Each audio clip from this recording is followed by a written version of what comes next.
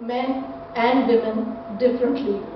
Women's participation plays a crucial role in propelling the growth of a green economy, and that's what we believe. A recent study suggests that female empowerment globally is key to effective action on climate in societies.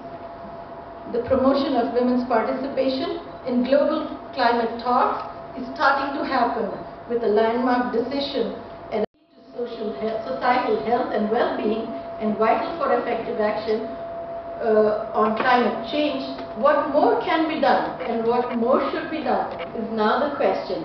I do believe that women entrepreneurs should actually take advantage of climate change to leverage on available and innovative business opportunities, especially social entrepreneurship, that can have humongous societal health and well-being and vital for effective action on climate change. What more can be done and what more should be done is now the question.